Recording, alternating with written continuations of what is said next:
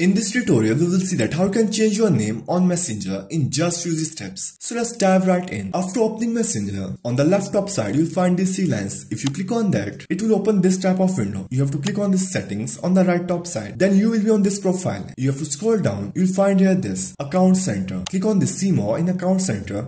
And from here, open this profiles. Open this Facebook profile and here you will get this name option. In order to change name on Messenger, open it and then here you can simply change your name. And once you change your name, you can't change it again for 60 days. So that's how you can change your name on Messenger in just few steps.